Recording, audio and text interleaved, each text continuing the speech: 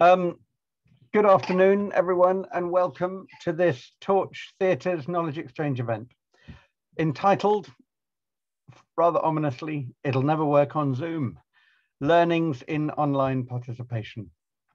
My name's Wes Williams. I'm the director here at Torch, or at Torch in the Oxford Research Centre for the Humanities.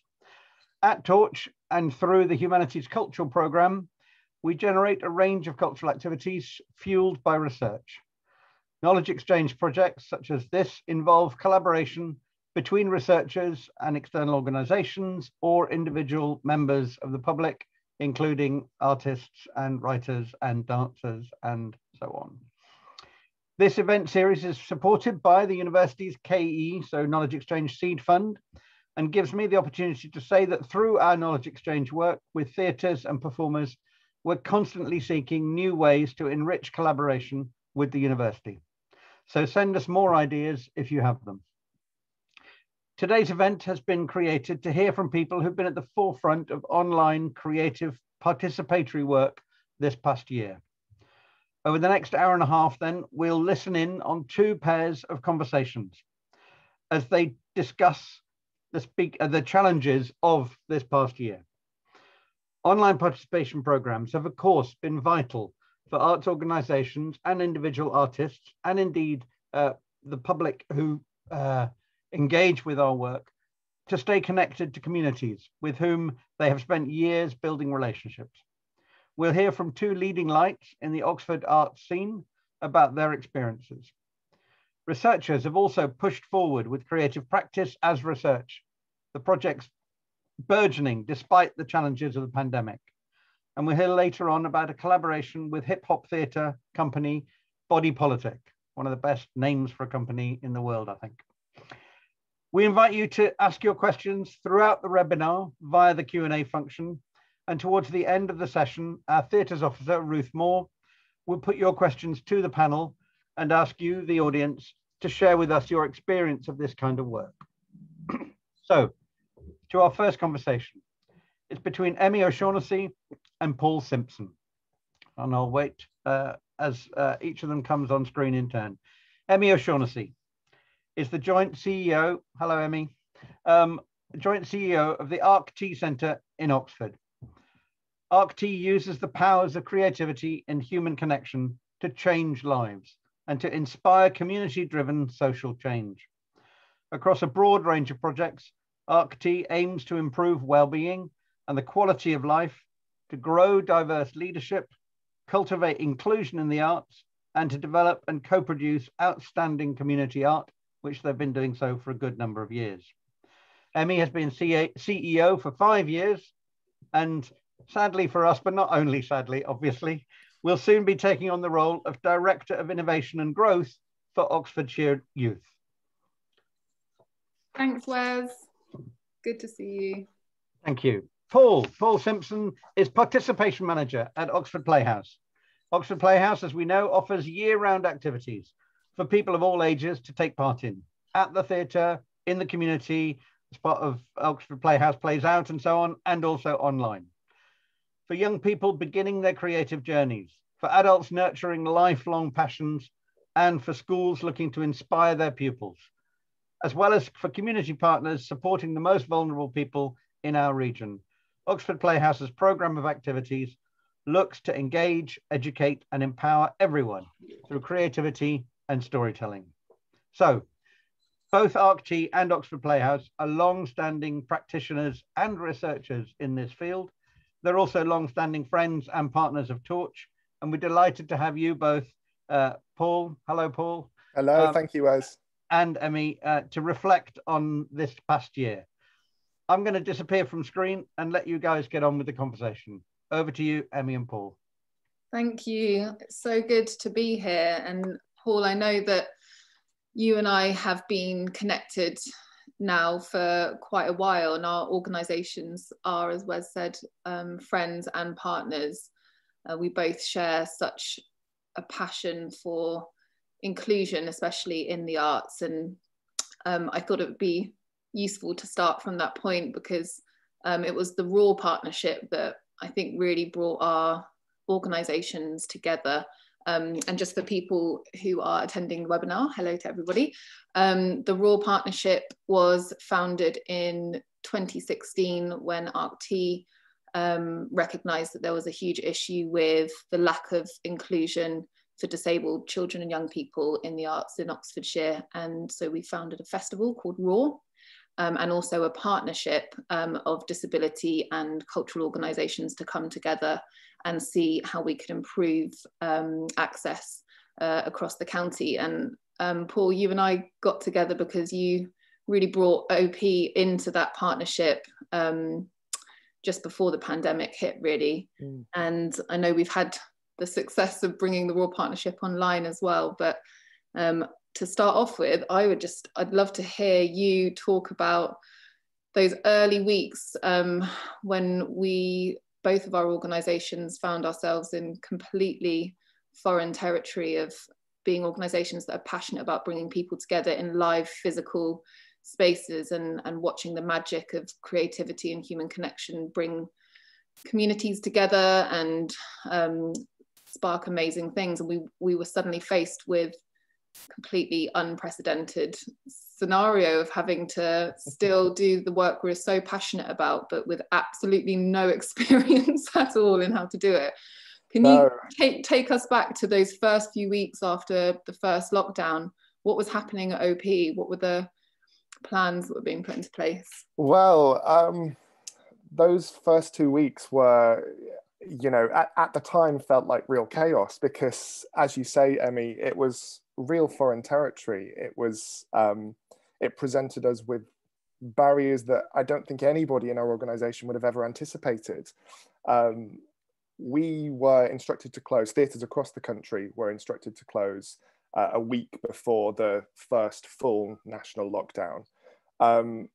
And by the end of the first week of that national lockdown, I'm very pleased to say that we were able to present an alternative to what we would have normally done.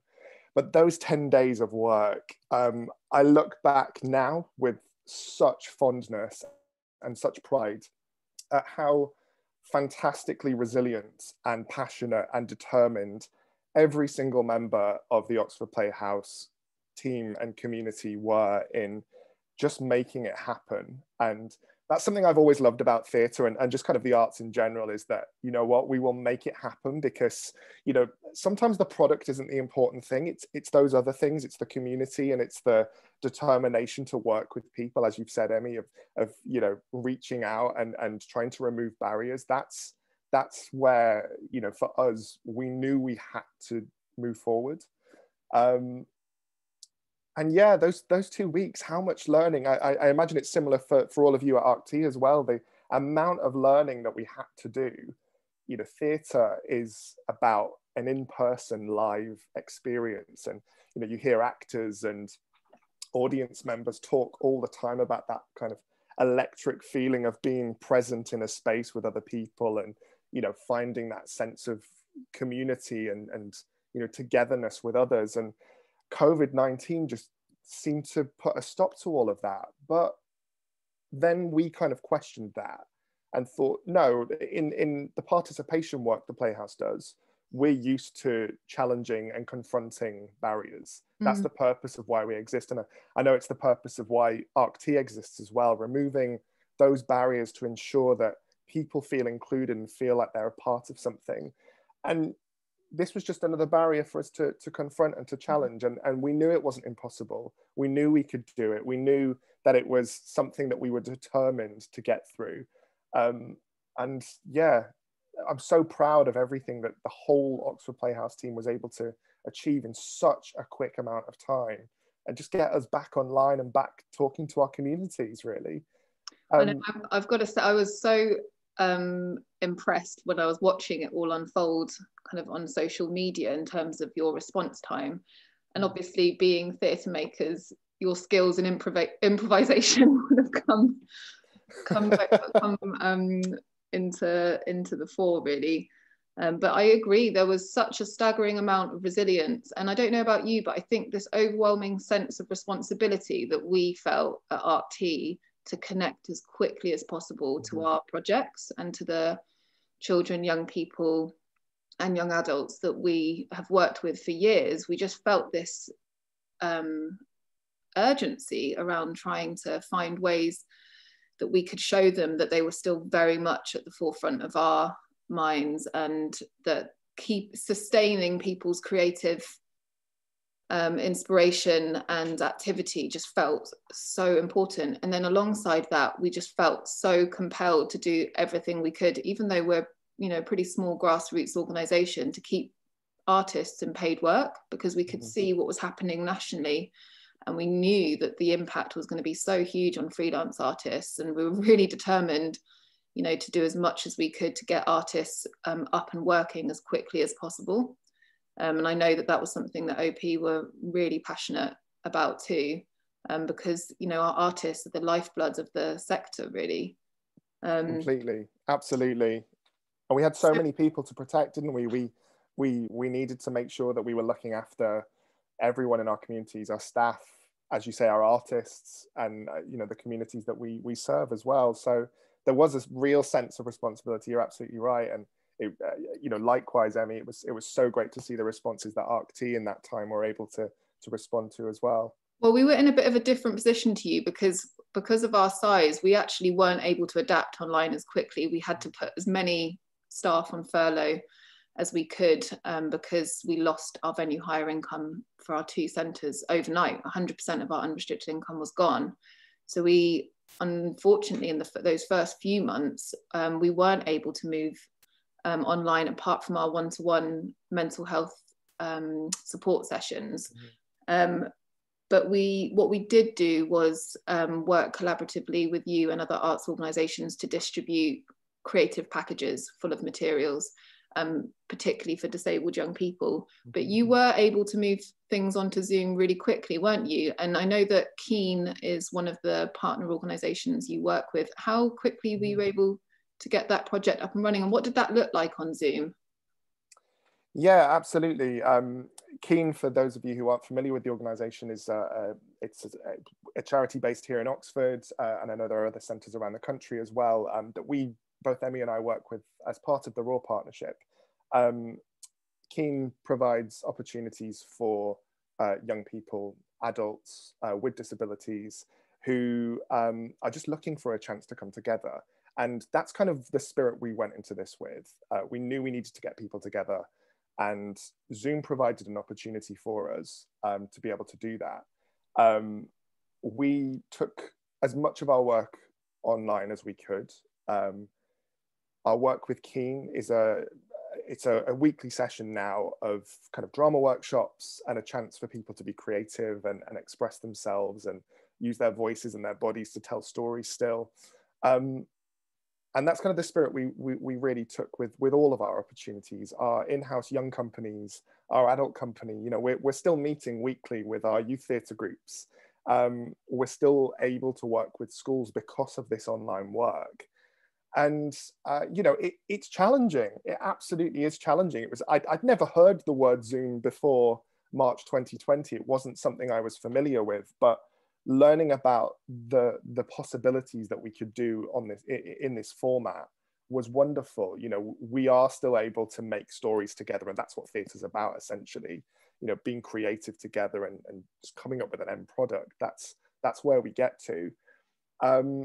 You know, so we were able to do that. We were able to use this as a format to do that, and still have an essence of it being live as well. Like, you know, you and I, we're talking live now, and that's the only real difference between theatre and film, is that we're able to do it in the moment. And, you know, that's kind of what we've led with. And actually, this has presented us with an opportunity to reach out to more people than ever before.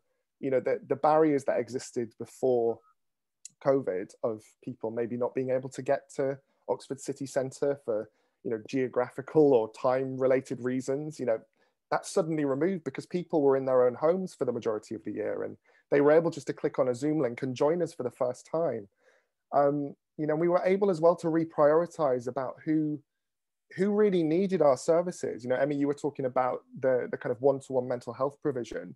You know, we absolutely understood the real dangers of isolation during this time, and you know, not on Zoom, but via the telephone. We found a brand new program with you know, later in life participants in our communities who are taking part in our Tea Talks project, which is, you know, specifically designed to reach out to people who are later in their lives who might be alone right now and might be very vulnerable.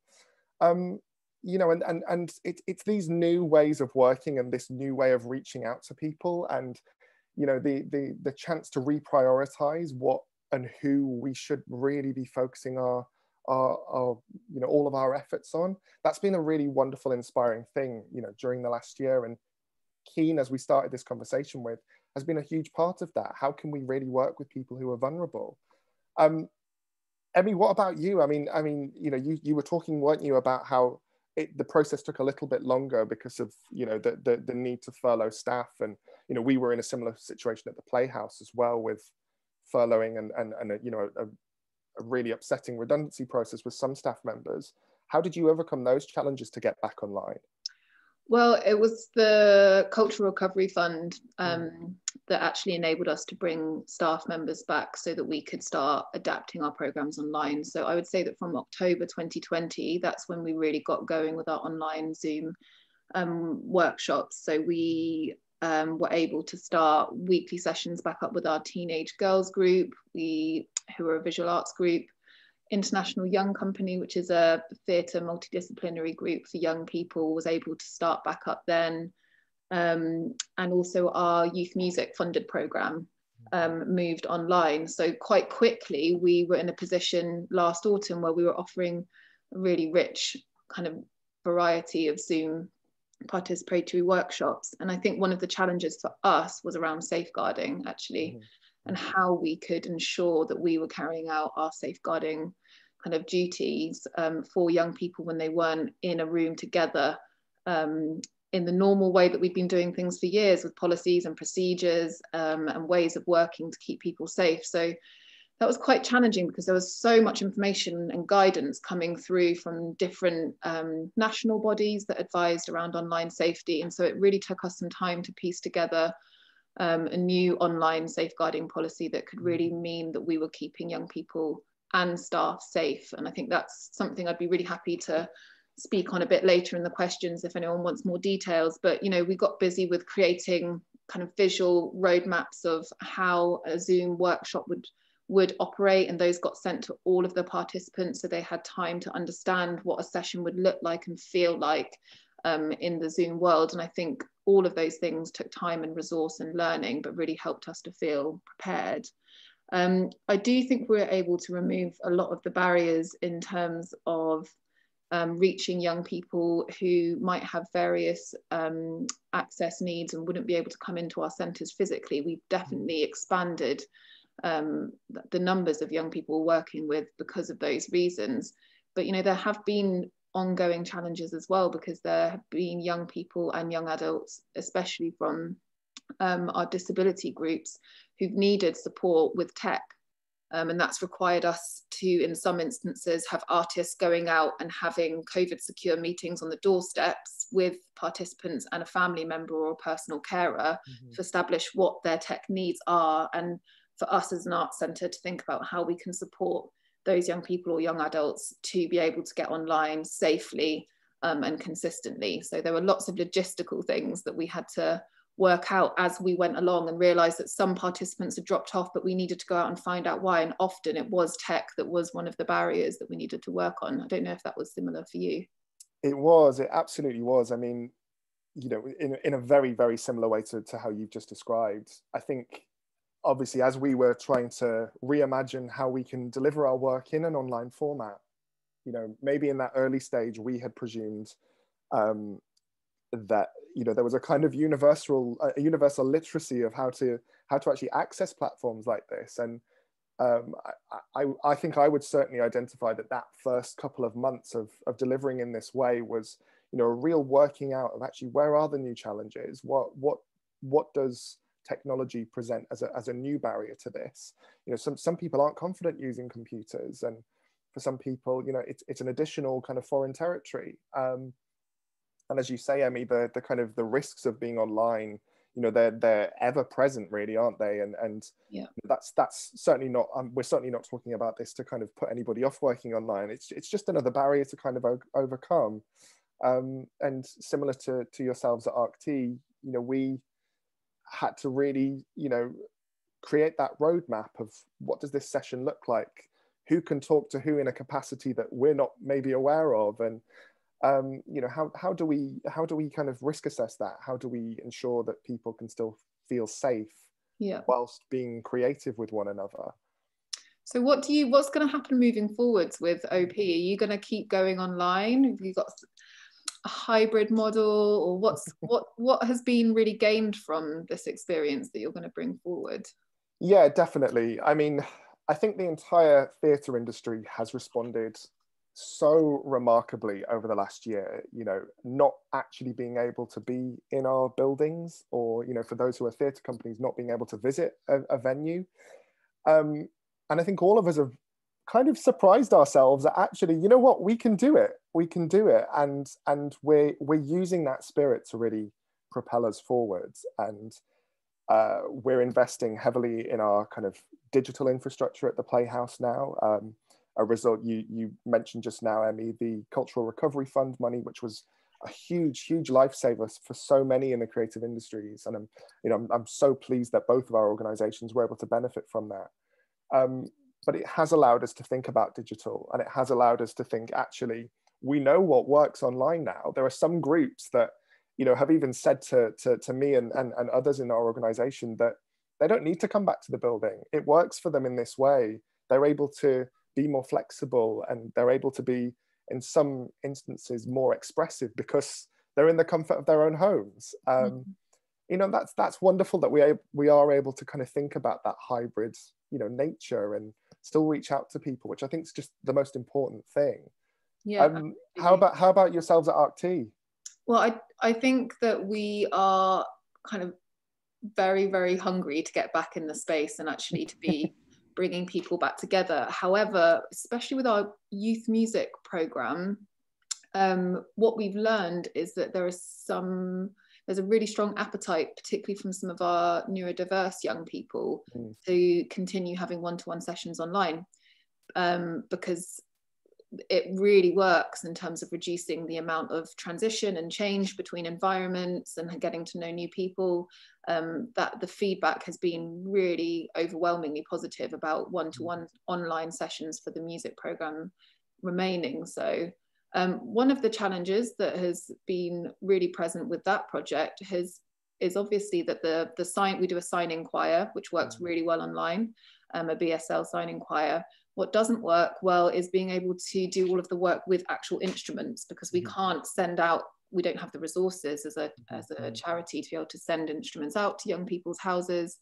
So that is a real issue. There are certain music genres it really works for, and some it's just an absolute barrier that unless we get loads more money in to send out lots of equipment, we do feel restricted. And I think the equipment thing is one of the challenges of moving participatory sessions online. I mean, the amount of time and resource we've had to give to artists to go and distribute materials across the community has been quite significant, and that's something that needs to be taken kind of into account. It can be overcome, but it's a logistical need that is kind of unavoidable, really. But I think one of the things that I've been really impressed with in terms of the creativity of the artists running these sessions online is how to bring together some space in person and combine it with online. And just before the webinar started, I looked over and we've got this was one of the products of our Zoom workshops with our International Young Company youth group and the Her Space projects as well. And this was in partnership with the Bodleian Library, and it was a zine by post project. So they produced work remotely, but then also were able to come together and produce a physical thing that was sent out to everybody. So I think finding ways to strengthen that connection between participants and the outside world, but also be able to do what you can safely from home during lockdown, showed that there are kind of the possibilities are endless, really. We had the Rawsons, our disability youth arts group, met online all through the winter lockdown, And then once restrictions lifted, one of the members went out to Florence Park, a local park, and brought the artwork they'd made at home and did a bit of performance art with the artist in a kind of COVID secure way. So again, it's like kind of thinking about how we can be flexible and do as much as we can online for those that it really works for, but also bringing people back together in a safe way is really enriching. Absolutely. And I think it is that spirit, isn't it, that possibilities are endless. You know, we know what our commitments are, and kind of, I guess, just to kind of round up this conversation, you know, we both of our organizations have really powerful mission statements. You know, Ark-T's is creativity changes lives. The Playhouse, ours is a playhouse for everyone. And, you know, those are statements, you know, they're things that we're very proud of and that we stand by and that we, you know, we're responsible for. But, you know, they're also things that hold us accountable. You know, both of our organizations, where we have a civic duty to kind of provide for the people around us. And, you know, that spirit that you were just talking about, the possibilities are endless. I think moving forward, Zoom is going to have a place within all of that, isn't it? As we return to the room even. And I really look forward to seeing, Emmy, what Ark-T is able to do moving forward and what we can do in collaboration continuing as well. I know, well, we're thinking of Raw Festival actually being online this year, aren't we? And not bringing it back into person. So I should say, actually, Torch have been an amazing support of Raw Festival over the last few years, which we're really grateful for. And I know that they passionately believe in inclusion in the cultural world as well. So big thanks to Wes and the team at Torch for backing that work. Yeah, absolutely. And I think that's a nice transition into bringing Wes back in now, I think. Thank you. Always happy to come back in. Hello. Especially when thanks are being handed out. That was really, really interesting. And also, I guess it left me with two kind of quick questions, one of which is actually already articulated by one of the attendees. And that is, we've said Zoom in our title. Is Zoom the only way to work online? Have you used other platforms? Is there experimentation to be done that's participatory outside of this this mode? We actually recently did something that I think a year ago we would never in a million years have dreamed of. So we planned for June 2020, we had planned something called the Festival of Teenagehood, which in my mind was going to be like a mini version of the type of festival you'd see at the South Bank, which is like Women of the World. So lots of pieces of participatory art, all about the experience of being a teenager. I was very, very excited about it. And then COVID happened. And it wasn't until, 6 or 9 months into the pandemic that we realized we still really wanted to do this. Zoom was not going to work. So we worked with a local organization called Oxford Media Factory and produced the festival online, which was cheaper. I mean, it was pretty expensive, but what it enabled the young people on our projects to do was still have the experience of curating a festival, and they were the live presenters. So we did lots of pre-recorded work of all of our different projects. But they got this new experience, which they wouldn't have had if it was an in-person event, of presenting the whole festival kind of like a TV show. And also now that's something that we have permanently on record. So the quality of the production was really, really, really good. And I've seen another charity do something similar event-wise, but it was nothing like Zoom, and it required a lot more time and resource, but well worth it. I think just to jump in there really... as well about that pre-recorded activity, that's something we've certainly benefited from at the Playhouse as well, because an additional challenge that Emmy and I didn't discuss in our conversation just now was actually for young people, they were doing all of their schoolwork online as well. And the kind of, the fatigue that was starting to appear after kind of 3 or 4 weeks of working constantly online and then joining us in the evenings or weekends for, Zoom workshops. We realized we had to adapt to that as another barrier, and that kind of pre-recorded activity, something that we could release as a kind of, a more condensed workshop or activity that they could access on YouTube or through our website. was, you know, another way of kind of really tackling some of those additional barriers, and also allowed us to kind of really commit to widening inclusion. You know, we were able, through a pre-recorded activity, to provide, you know, captioning and to provide those other additional things that, you know, are really important to enabling as much access as possible. So yeah, pre-recorded was good for us too. Yeah. Yeah, I mean, again, I think we might come back to this in our last of these sessions in a couple of weeks' time about so-called farewell to Zoom. But what does hybrid actually mean? Hybrid obviously doesn't just mean live streaming something that's happening live. It means precisely putting together all sorts of different kinds of pre-recorded, pre-made, but nonetheless, as Emmy said, giving people the chance to still stand up and say, I made this.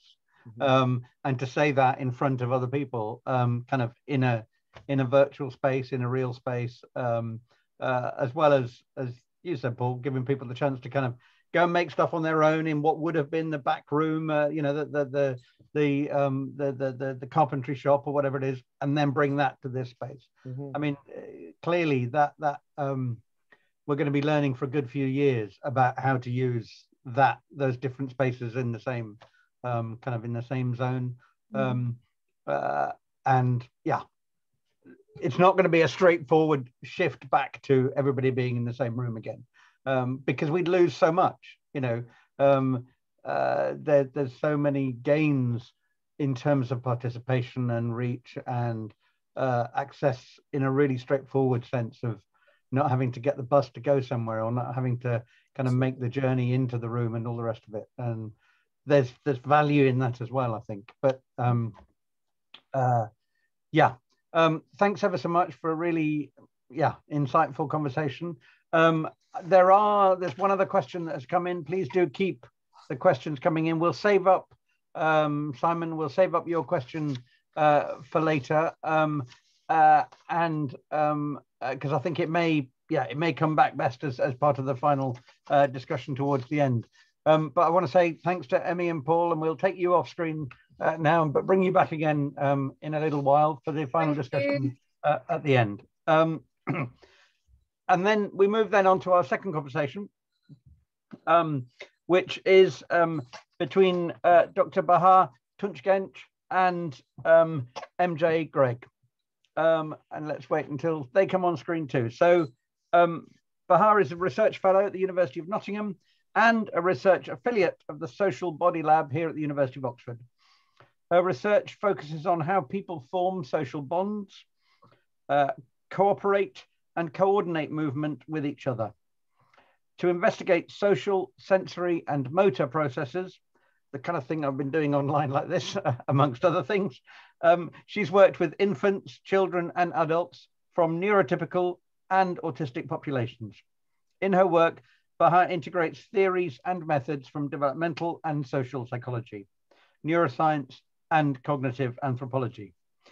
Now, for those of us outside these fields, we might think that's a really obvious thing to do because it's about what it means to be human, but it's new work. And in a way, Bahar's kind of leading the way in all sorts of interesting fields in this area, not least by collaborating with the likes of MJ. Hello, MJ. Hello, Bahar. MJ Gregg is the founder and director of Body Politic, a professional hip-hop theatre company based here in Oxford.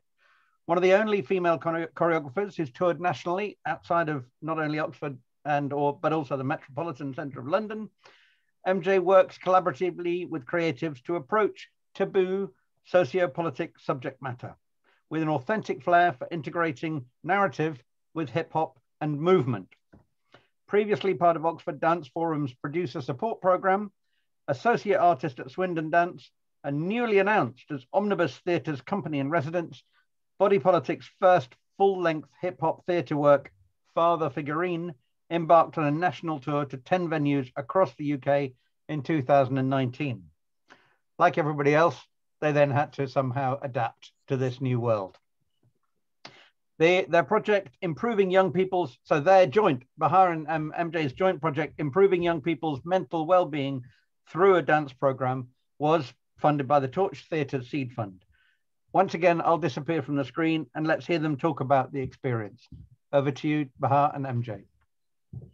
Thank you very much.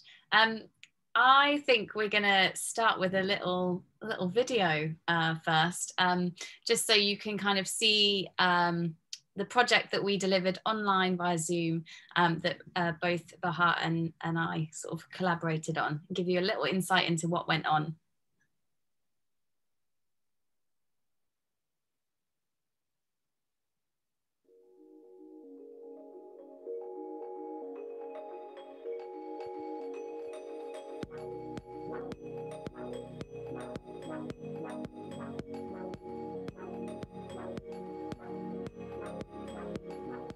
Hello, my name's Emmy Greg. I'm the Artistic Director for the Body Politic and one of the tutors on the project. So we submitted a proposal to the Oxford Research Centres in Humanities, also known as Torch, and was successful, which was great because it meant that we got to talk about our amazing project that we were already doing, working with young people to use dance as kind of a tool, as a vehicle to improve mental and physical well-being. We were able to link up with a researcher and put the work that we were already doing into a fully fledged research study, which is what we've been delivering over the past kind of 10 weeks. Yeah, very nice. Again, so we're just going to slide, kick and slide to go toe, heel, together, out, scoop the ice cream, scoop the ice cream. Nice. My name is Bahar Tunçgenç. I'm a researcher of psychology at the University of Nottingham and at the Social Body Lab in the University of Oxford. This project is a brilliant way for me to explore some of the questions that I find most interesting in science. I'm interested in understanding how moving our bodies together with other people in coordination and in time to the same rhythms can help us connect with each other. And we had over 100 people, young people, sign up to be part of this project. So it was just really reassuring that the project is needed, that actually during so much uncertainty that young people really needed to feel like they were part of something, that they were moving their bodies, but also that they were connecting with other young people, they were connecting with an art form which they loved. I just found them really engaging, and obviously they were different to like a usual class that I would do, so that was nice, especially using imagery to transfer them into movement, which I really enjoyed. I think I gained like more confidence and stuff, because when I first joined, like the first lesson, I was proper sweating and I didn't know what to do. I didn't even want to turn my camera on, but now I'm nice and confident. Dance and the arts has such a profound impact on young people, but to have some research to actually say yes, like the arts are brilliant, is just, yeah, is something that is really unique, I think, for this project, and it's been such a pleasure to be a part of.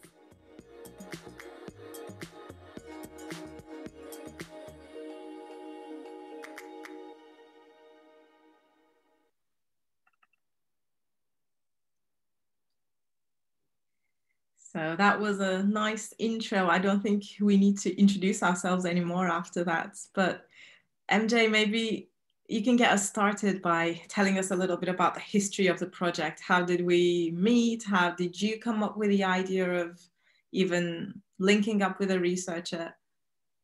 Yeah, so the actual kind of project, so Body Politic have been delivering our outreach project since 2017, and it's a project that in person is delivered in partnership with Dancing Oxford, so Oxford City Council and Access Sport, and in particular kind of it's delivered in areas within the community, so, or schools that the young people attend. So there's like Emmy and Paul were talking about earlier, that, you know, we're trying to reduce as many barriers to participation as possible.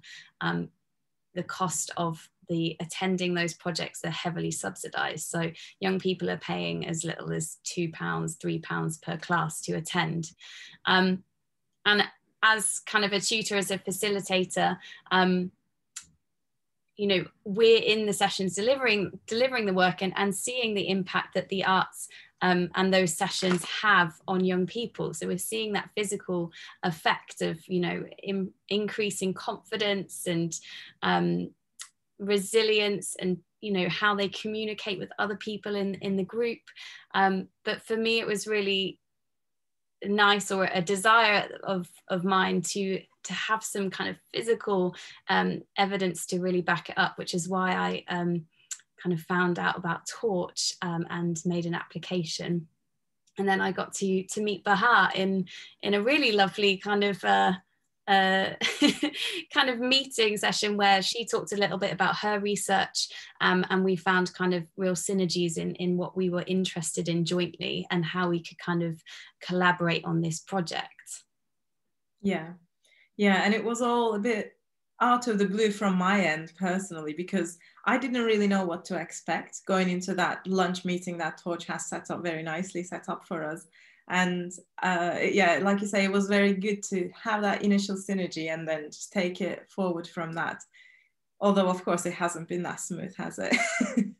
No. So I think I can't even remember when the lunch meeting was, but obviously pre-pandemic, we had originally said that we're going to deliver this project in person, and we were going to, you know, be delivering it within the schools that the young people would attend to. We'd have control groups and all, you know, all of this. And then, then the pandemic unfortunately hit. But we were still really keen to, you know, deliver the project and work with young people at the same time. And it kind of, as it unfolded and we adapted our planning and we adapted the study, which to be honest, Bahar did all of the thinking behind in terms of how it would run, what control groups we needed, how many groups, how many participants we needed to get. By the time the project came round to actually delivering it, you know, as I said in the video, we had over 100 young people sign up to the project. And for me, that was, I guess, really reassuring that young people were looking for things to do. The project was free to attend. And one of the benefits, I'm jumping to the next question already, but one of the benefits was that young people could attend regardless of geographic location. So we had young people from outside of Oxford signing up to be involved in this project. And that was, really, really nice. Yeah, I fully agree.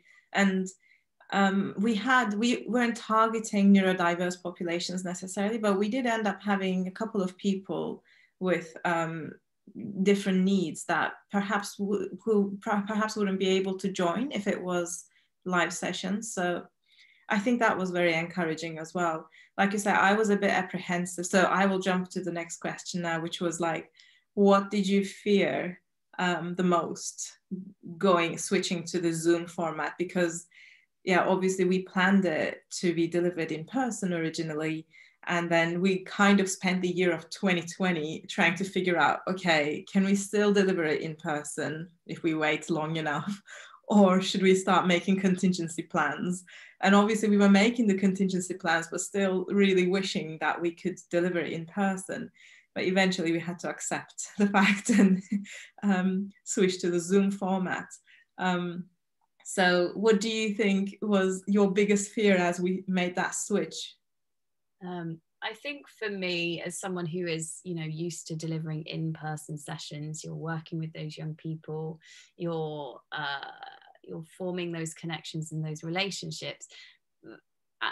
For me, the biggest fear was, how are young people going to form those connections with their peers? How are you going to build that relationship with young people that you've never met before, you know, over a screen? And that was, it was something that I was really very, very nervous about going into the project. And it took a lot of kind of, I guess, anxiety around how do we make this project, you know, really beneficial for the young people who've signed up to be a part of it. How do we can make this the best experience that it can possibly be?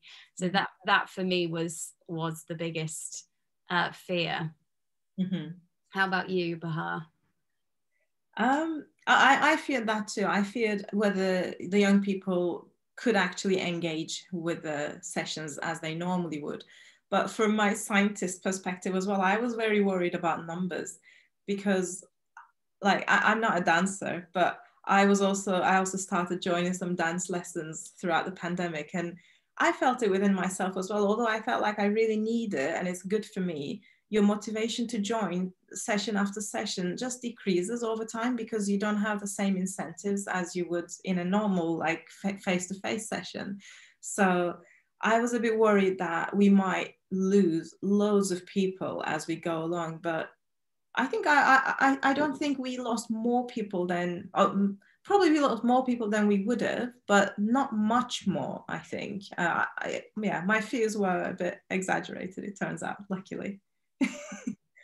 Yeah, I think Paul mentioned it earlier in his conversation with Emmy, is that, you know, young people spent so much of their time learning online and remotely, that then to offer a program of dance online and to kind of work out how you mirror and how you kind of instruct, and which angle is best for the young people, and how do you kind of spark that creativity. Yeah, it's something that is really difficult, but I think as you said, we managed to kind of maintain those relationships and maintain those numbers throughout kind of the 5 weeks. So each group did a 5-week chunk of a project, and we had 4 groups overall. So yeah, it worked all right. And what do you think about the point you mentioned about your fear, you know, the connection young people would have with the others in the class? Because I feel like that is particularly hard to engage them with each other during a session. How did that work in your experience? So we used breakout rooms, not in the first kind of Zoom session, because that would have been really difficult to just put young people on the spot. But we used a combination of breakout sessions. We used kind of drama games at the beginning where people had to kind of interact on the screen with one another. But whilst they were in their breakout rooms, you know, some of the tasks were, okay, they've created to a count of 8, now you have to teach your partner and put it together. So I tried to kind of mimic what would happen in a face-to-face session as much as possible, and to facilitate that between young people and hop into different breakout rooms to kind of help shape that. But it's tough, and I don't necessarily think that it's the same. I mean, it's definitely not the same, but there were elements, I think. Yeah, we all tried to get quite creative, didn't we? That sounds like a brilliant way though. So what do you think were some of the key successes? Like a bit provocative question maybe, but is there anything you would keep? I know Paul and Emmy discussed it as well, like hybrid method, etc. Yeah, for me, I think it was really nice. I definitely, because it was online, tried to implement a different kind of teaching strategy. So the use of images and, you know, music. We use symbols one week to create movement. And those are things that I wouldn't necessarily have kind of done in the face-to-face sessions straight off the back. But because we were online and it was important for me to try and engage different young people with different kind of ways and styles, and to kind of turn my teaching practice on its head. Those are things that I'll keep. I think there's something, we are now back face-to-face teaching in Barton and Blackbird Leys, and it is so nice to be teaching face-to-face. I think it's just a feeling that you can't replicate as well on online, but you know, similar to Emmy and to Paul, it meant that we were able to work with young people and increase our reach. It meant that certain young people who perhaps wouldn't have signed up to our face-to-face classes were able to access that in the comfort of their own home. I think there was a lot of the young people that we usually work with didn't necessarily sign up to this project, and I think there was a big part of it was that actually learning online wasn't appropriate for them. They didn't have necessarily a quiet space in their house, or they didn't have the right equipment at home because they had to share with, you know, siblings or parents. And I think there are pros and obviously there are cons, but we're talking about successes. So yeah, just being able to increase our reach, being able to work with more young people, and being able to provide a project where they got to be creative for an hour and 15 minutes every week, and they got to forget about kind of the stresses of learning online, or yeah, other things that were going on in their lives at that point. Yeah. How about you, Bahar? Successes? Yeah. Yeah, like I said, I think the fact that we didn't drop massively in numbers was a great success for from the science point of view, because we could have the numbers to actually do the analysis we need to do. But also just seeing, so in just to maybe give a bit of sense to people as well. So as MJ was delivering and her team were delivering these dance classes, we asked certain questions to the young people, first at the beginning of the course and then at the end. And some of those questions we asked on purpose were open-ended questions so they could express themselves. And it was really nice to see just what a difference it made to those people's lives, to the young people's lives. Like some of the comments they gave were sort of heartbreaking as well, saying, you know, they really needed it, they've been feeling very lonely, etc.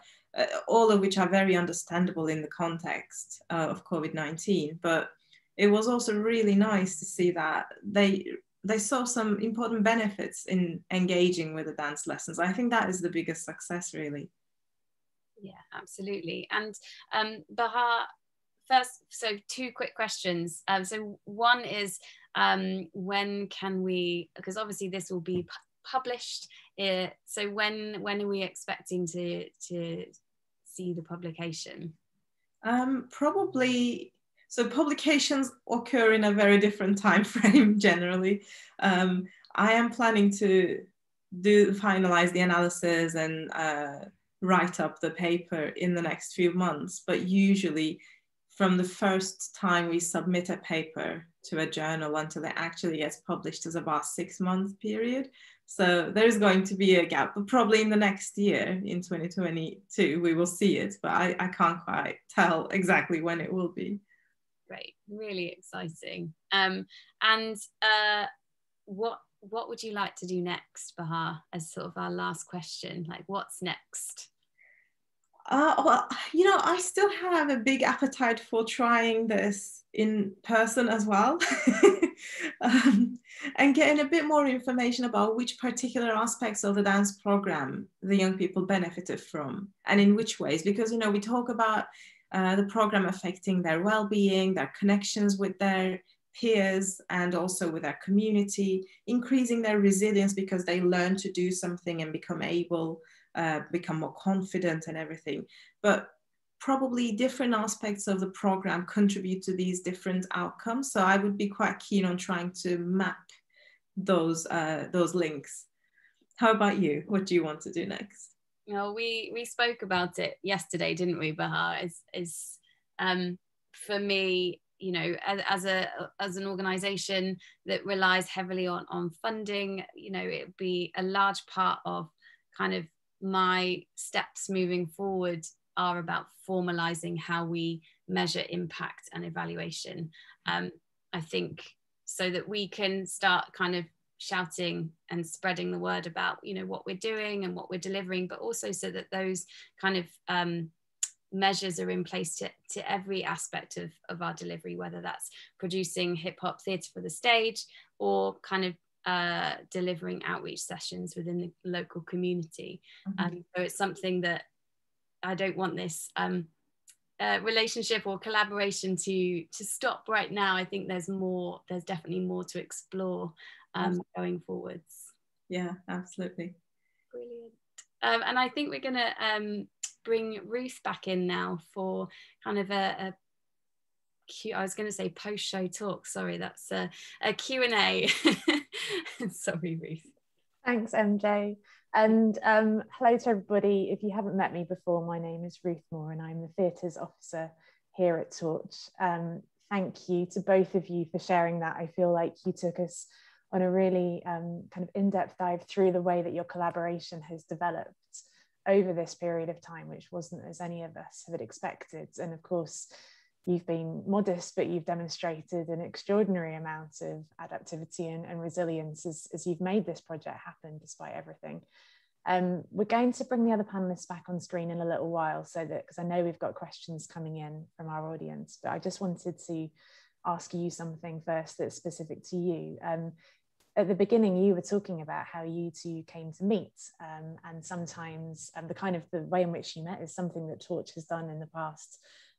These connections between researchers and artists can come about organically because you've met in a context, but sometimes we want to make sure there are opportunities for a researcher who's never done something like this but would like to, or an artist who hasn't, who would like to meet. But you talked about it being a lunch in a room, and because we're talking about what happens when you bring things online, I'm really curious to know whether you think that this partnership would have got off the ground had it had to start online. Well, the sandwiches that we were given as well, Ruth, were very were great. No, absolutely. I think for me, Zoom has been brilliant. I have a producer and I have a marketing manager who work a day a week for me at the moment, and I've never met them in person. So I think that, you know, Zoom has a really great ability to, I mean, it's not the same, but you know, it's the next best thing. And I think yeah, it's definitely opened doors and given more opportunities for collaboration. So sandwiches aside, I I think it would have been, yeah, it would have been the same. I don't know about you, Bahar. Yeah, absolutely. I absolutely agree. And like you, I have several projects that I am doing with other people whom I haven't met in real life. We started the projects during the COVID-19 and still continuing. And yeah, it is different. Maybe it takes a bit more effort sometimes to continue the contact, but it's doable. And yeah, I'm pretty sure we would have run this project even if the lunch was a virtual lunch. Thank you. It's really good to know that these things will get off the ground in all sorts of ways. And I suppose it mirrors that that amazing way in which you've witnessed young people take part in things, despite it not necessarily being the way that that they might have wanted to initially. We're going to invite Emmy and Paul to join us again on screen so we can start taking some questions. While they're doing that, I'll just mention a couple of things quickly. One is that we're conscious that those of you who have come along to this webinar today might have done so because you're running participatory projects online yourselves at the moment, or you're thinking about doing so. And I just wanted to say that if you want to just say a little something about a project as you pose a question to the panel, you're really welcome to do that. Please be aware that we're recording this session, so only mention things that you're happy for us to talk about on the records, but that's fine to do if you want to, or if you have some more general questions about how something worked that you've heard the panel mention, or just a general reflection you want to offer, you're really welcome to do that. Before I take the first of those questions from the Q&A box, I also wanted to let you know that the Journal of Applied Arts and Health Art-Based Research, they're having a special issue about health and well-being during the pandemic. And they just asked us to share that with you. They've got a call for papers out at the moment. So we'll share the link for that in the chat in just a little while, just in case anybody who's part of this webinar today, or our panel indeed, might be interested in contributing something to that issue. Okay, so we're going to head over and start answering some of your questions. And this is one that came in towards the start. So the question is, did you work with learning disabled participants, and did you find you revamped your approaches to access for them to feel digitally empowered too? I'll just say to our panel now that if of any of these questions, feel free to just jump in if you've got something that you would like to say to that one. Yeah, I mean, I can jump in here. So as Emmy and I discussed in our conversation earlier, one of the organisations that we're working with is Keen. And actually what was really great to hear about what MJ and Bahar have just been talking about was actually the opportunities for new partnerships in this time, which is just another good thing that's come out of the last year. We've worked quite hard with Keen to really establish the needs of our participants in those sessions, and actually for the benefit of ensuring that everybody is able to participate in the way we want them to, particularly those with additional needs. We've increased the amount of staff that are in our sessions, so we don't just have one or two facilitators. We've got multiple who are really able to give that kind of one-to-one attention that might be needed. As I mentioned earlier as well, we've also thought about kind of things like captioning, and we're moving towards really widening our efforts with BSL and Makaton moving forward as well, and how that can be integrated more into our sessions as we move forward into the hybrid, as we were discussing earlier. But more than anything, I think this has just provided us a real opportunity to just say, we've always known the importance of inclusion, and we've always known that this is an opportunity to ensure that everybody gets the same chance to be creative and together. And we've not tried to kind of tiptoe our way through Zoom and kind of assume that barriers are in place for people. We've tried to use this as a place for young people just to be as expressive as they want to be. And I think as facilitators, it was a point that MJ was raising just now about that kind of nervousness about facilitating in this format. And I totally share that, MJ. It was a complete, new territory for us. We have learned to be a lot more patient and a lot slower within our practice, and not assumed that we can just kind of race through the amount of work that we may have done in the rehearsal room. This was really about slowing down and really understanding the well-being of those that were with us, which of course we were doing in person, but really, really taking that time now to reach out and to see what those needs were. So yeah, I don't know if that has answered the question, but that's kind of been our approach, really, to just really widening that access as much as possible. One of the things that we did that I think was helpful was to produce a mini guide about the Zoom sessions that also had some kind of visual pictures along with it, so that participants, and we work with a lot of young people who are from the learning disability community, and I think those sorts of visual prompts prior to a change is really important. Paul and I realised when we took the Raw partnership meetings online, one of the good things is that we were then able to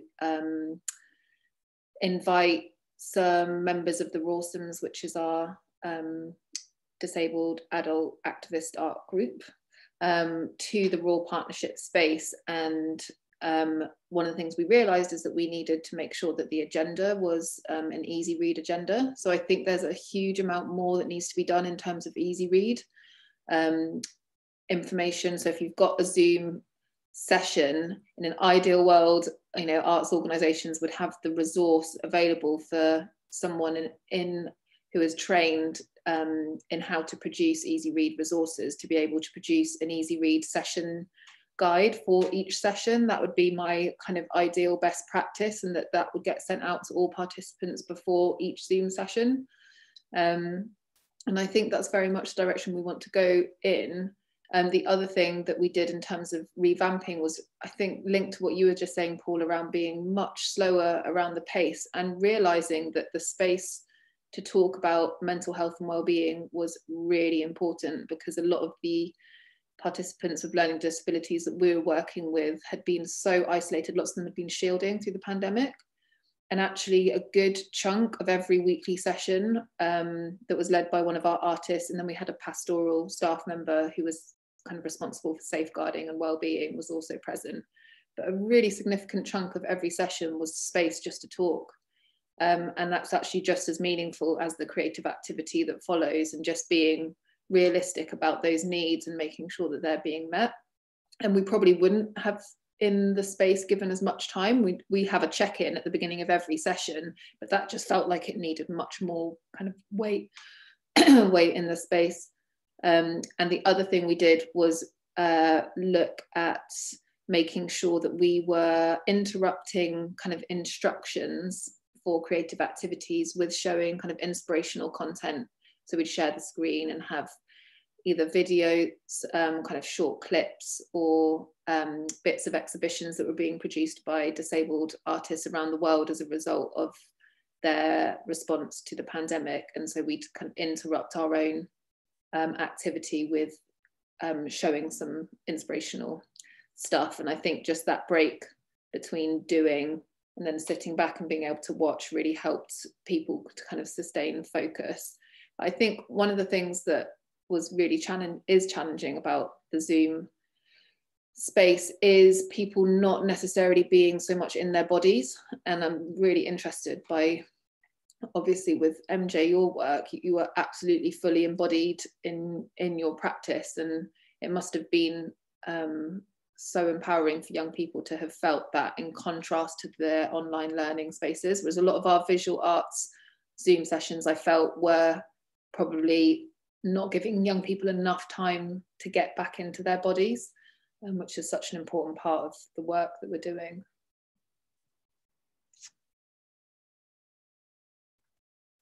Thank you, both of you. And actually, really interestingly, you've been answering the second of the questions that came in, which was referencing really how do we manage to use arts themselves to help people use online systems and create that kind of understanding of being in space and a comfort with being in the space. So I think the way in which you've been describing that absolutely speaks to that question as well. I wonder, MJ, if there's just anything else in terms of how you really got your young people used to the format in which you were in, anything that you found particularly effective, or even anything that you did that you could see in the moment just wasn't flying and you had to adapt. And always some adaptation, but we actually had sort of an intro session before we launched into the project. Obviously young people had signed up to the project knowing that it was a dance and research study, but we had a half an hour kind of intro taster where Bahar and myself talked through kind of what they would expect, what the questions might be like that they would be answering as part of that questionnaire, and then sort of the structure of the session. So similar to kind of what Emmy and Paul were saying, like it's important that young people aren't going into these things blind and you know, not knowing kind of what to expect. I think you know, there was so much uncertainty happening that it's just really important. And I really liked kind of Emmy's little easy read booklet roadmap thing. I think that's a really, really lovely idea that the Ark-T used for their young people. So we had our taster sessions, and then, you know, at the beginning of each session, it would the same format. So there weren't any surprises. We started with a game, a check-in. We then did a bit of a HIIT warm-up, which, you know, easy kind of movements to get people moving and sweating and using their bodies and shaking off the day. And then we'd learn a bit of kind of choreography movement, followed by kind of a creative task to kind of pull it all together at the end. And that was the structure. You know, it didn't change each week. What we did each week within those sections changed. So there were different kind of creative tasks, there were different kind of movement to learn, but yeah, the format was the same. And I think that is important, that the young people feel safe and secure. It's another kind of aspect to kind of really help build those relationships, that there's no surprises. I've had another question come in, which is it's a technical one, I suppose, to people who try and get these projects off the ground. It's to MJ and Bahar initially, but I think probably Emmy and Paul will also have thoughts on this. So the question is, how did you market towards and register young people online? It feels so important to retain those applicants in early communications. So yeah, how did you get the young people's interest to do these projects and keep it to the point at which they showed up on Zoom that first day? So we sent our kind of campaign, I guess, to a lot of the Oxford partnerships. So Active Oxfordshire had sent it out to their schools networks. We Access Sport also sent it nationally because they're a partner. Dancing Oxford had also shared it with their kind of networks. But further than that, we did a lot of kind of social swaps with theatres and venues such as The Place or Boy Blue, which is a hip hop theatre company based in London. So we have kind of partnerships and relationships with I guess national partners outside of Oxford, which kind of really helped us engage young people from different areas, geographical areas in the UK. So we did a big push. We relied very heavily on kind of other organisations who are working with young people who were also kind of hit by the pandemic, so shared that kind of I guess sort of solidarity in how do we reach the young people that we really want to engage with? How do we kind of make sure that young people have those opportunities, those continued opportunities to be creative? We all know that it's really important for those young people to have those opportunities. So I think there was a real kind of, movement in solidarity, but it got pushed very, very broadly. And just, I guess, Instagram, Twitter, Facebook, press. We had a mail out in the Oxford Mail as well. So just there was a big marketing campaign. We relied a lot on our partners, which was brilliant that they were supporting and sharing the work. Yeah, just to add to that, we also had Torch's support there as well. We had a little press release that was sent to some media, and I spoke in a couple of radio programs, and one of them was a bit cheeky. That's why I was laughing, because that was actually before we had the press release. I was listening to the radio one morning, and there was a talk of mental health and well-being, especially in young people, how it's so affected, and how arts is also affected. And I just thought, and the question that the host was asking was, what has helped you throughout the pandemic to get over the pandemic blues? And I thought, well, that's a brilliant way to ring up the radio and say, well, actually, we have something that might help. That actually worked. I didn't end up speaking there and then, but when we had the press release, then that was a way for me to advertise the projects. And again, not necessarily to Oxford, but to different places as well. And lots of Twittering, Instagramming, and so on. But I think overall we advertised maybe just under 2 weeks. Is that right, MJ? It wasn't a long period of advertising. That's what I'm trying to say. It was intense, but it wasn't too long. So once you have the right materials, I think just a rush was enough to get so many people. Yeah, I suppose it was a project which launched during this period, so you had to go from scratch to get people involved. Emmy and Paul, I'm wondering whether you had things that you were really on a push to get new participants involved in, or did you feel that quite a lot of the work you were doing was around your existing communities? A real mix. I mean, in some respects, we were, some of that initial stage of certainly, the first lockdown was about how can we keep people engaged that we knew we had been working with. But obviously, as we've discussed, the kind of new barriers and the new priorities that we were able to identify across the year, did present us with the need to reach out. And we, I touched on it briefly earlier, we have a project called Tea Talks, which takes place over the phone with local later in life people who might otherwise be quite socially isolated and vulnerable in this time. We made use of a really, really great connection of social prescribers, who come from the health sector and come from, even research sectors within the university, which has just been great. I touched on partnerships earlier as well, about how, we've used this opportunity to really find those networks that we know can really reach out to the people we need to. And I really congratulate that about the whole of the city of Oxford, and how we are very reliant on one another to make things happen. It's one of the things I love about living in the city. You know, and Torch as well, that connection with researchers that you're able to present with us.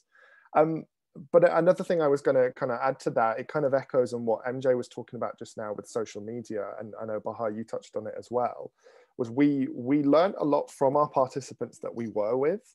And, you know, for the majority of that, it is young people who know far more about TikTok and Instagram than I do, you know, so to kind of learn from them and actually see how they can teach us to connect and push things in one way or another has just been another really wonderful thing that we've been able to kind of, you know, adapt and encapsulate in this time. Thank you. We've had a question come in that's not so much about the specific projects that you might do, but it's more to do with things that you've all referenced already about caring for the communities that are around your work or your organisations. Someone has said that there's been, I guess, for a long time, virtual communities online that are associated with gaming platforms or other spaces like Second Life. And this person is asking whether there is a way for us to get the learning from those spaces and people involved to create virtual communities. So I suppose these would be virtual communities that were around the idea of the arts and how participation in the arts and in research is beneficial. I'm wondering whether you have had any kind of ventures into using different ways of maintaining online community that you haven't already had the chance to reference during our time.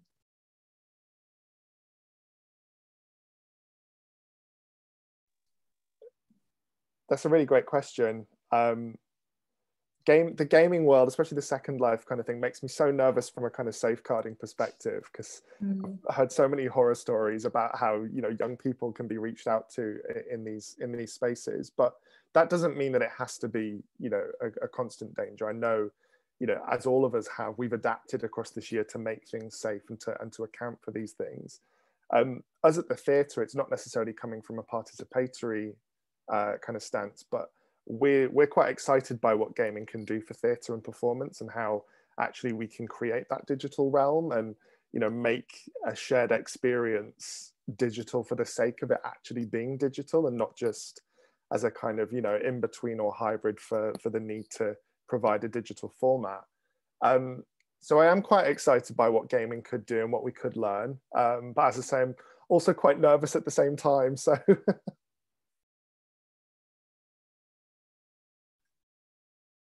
Yes, absolutely. I think that's a sort of excitement and caution that's shared across the board.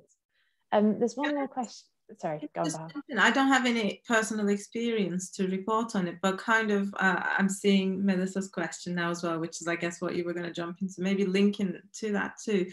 I feel like the success, well, one of the main reasons why gaming platforms are so successful at creating virtual communities is because the participants, the young people in that case, are quite active in those platforms. So they're not just, you know, receiving something, but they are contributing to it, and it becomes, there is a culture around it, certain ways of saying things, certain ways of doing things, that they have their own little norms there.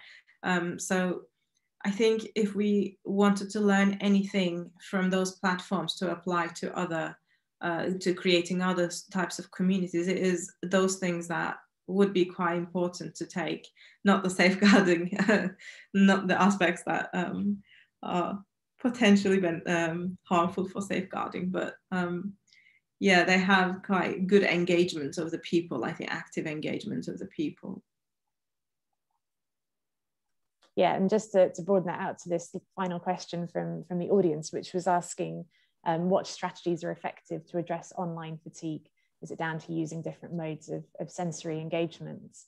So I think that's a really good point about what that kinds of virtual community can do. But do others have experience of things which you've seen work to address those moments when young people or others engaged in projects are clearly beginning to flag because this is a hard space to be in for a length of time?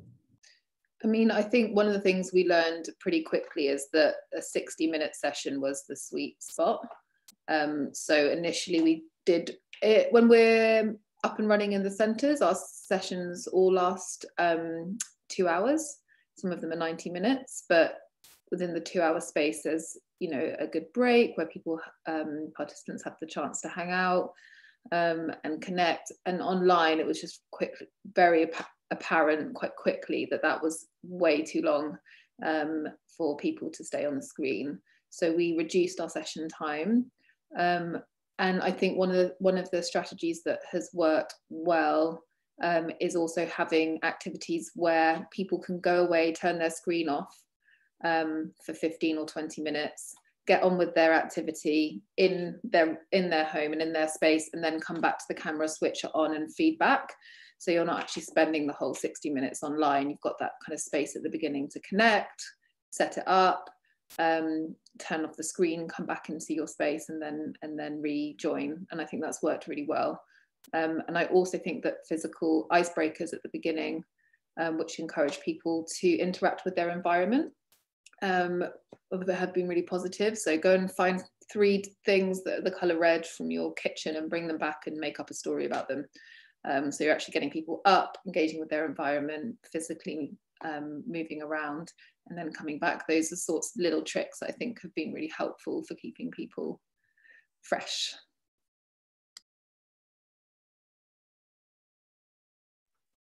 It feels like a good moment to make sure that we're moving towards the conclusion of our event, because we're really grateful to our panelists and to people who've come to have been online for this time with us. There is one last thing that I would really like to ask.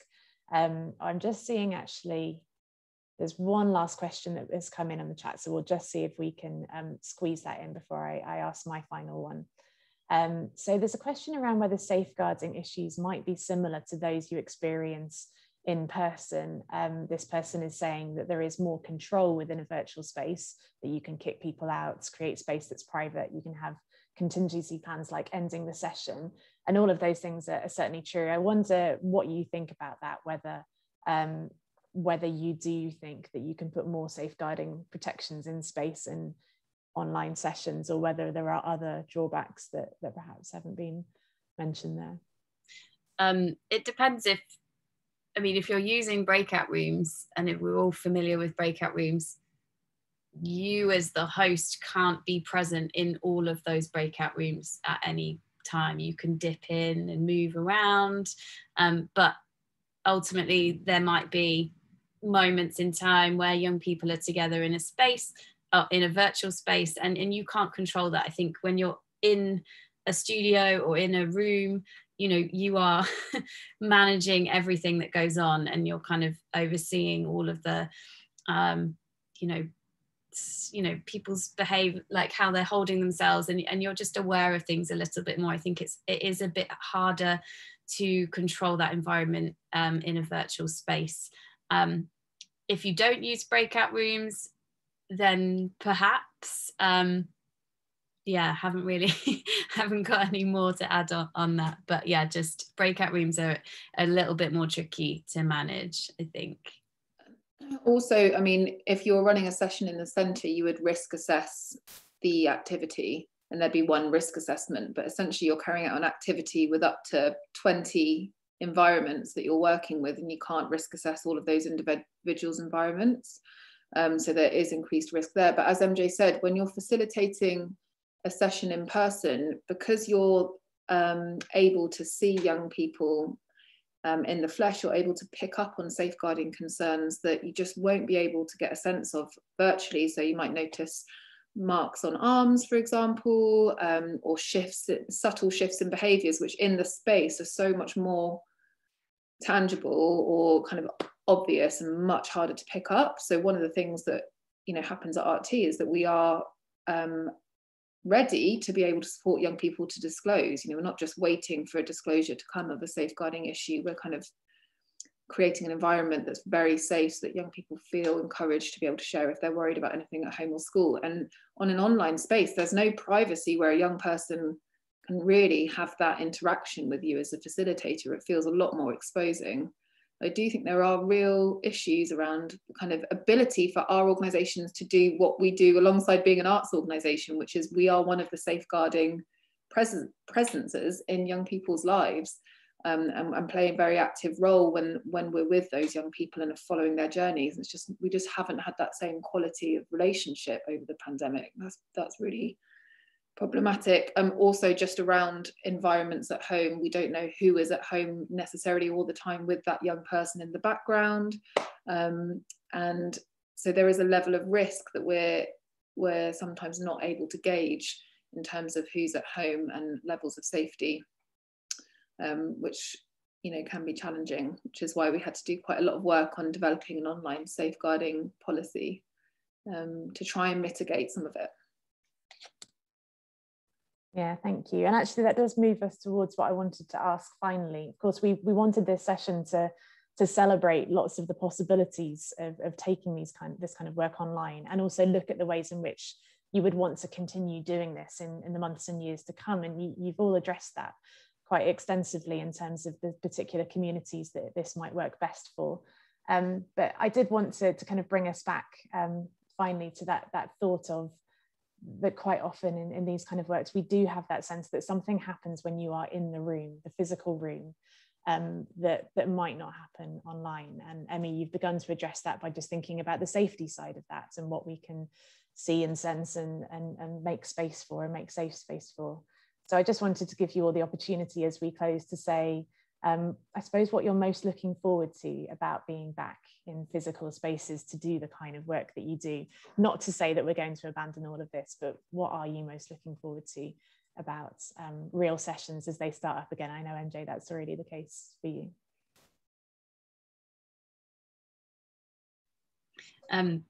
Yeah, just that it's just so nice to be around young people, to have young people in a space where they are enjoying themselves, where they're expressing themselves. It's just, yeah, as a facilitator, I think there is nothing like it. We also have now also Zoom fatigue.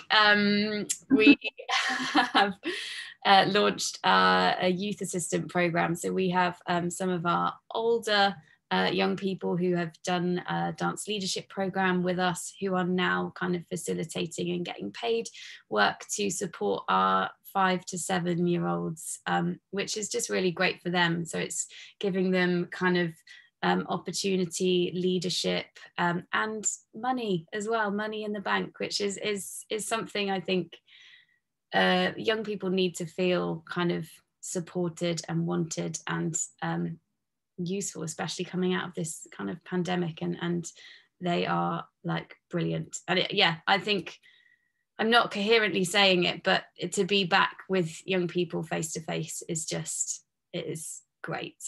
It's so great. I'll let someone else more articulately say something now.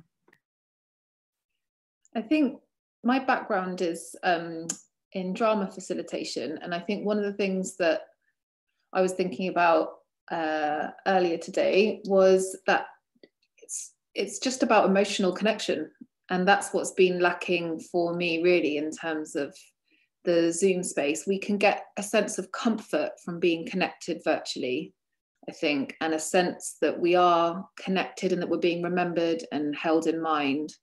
And we can still use our voices, or if we don't use our voices, we can still use our bodies. And all of those things are really important parts of being human. But when you're in a physical space with other people, there is so much unsaid and non-verbal communication that is taking place, that is bonding you as a group, that I just don't think can be replicated online. And it's an emotional connection. It's the stuff we feel between the hearts of people who are in a space, and it's those little tiny moments, the subtle acknowledgements that we make to one another in our gestures. You know, that has been lost or certainly diminished. And that's what I'm looking forward to, because I know that when I'm with a group and facilitating, and that you can actually feel and track the change in energy and group connection, everybody's bodies start changing and interacting with each other in a deeper way.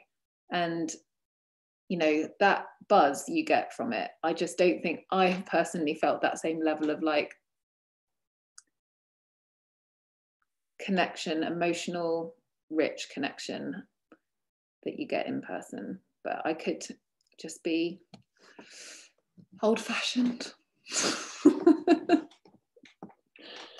I would agree with you, Emmy, and I think to build on it, we at the very start of the first lockdown, as has been discussed throughout this conversation, you know, financial challenges presented themselves, and for our entire organizations.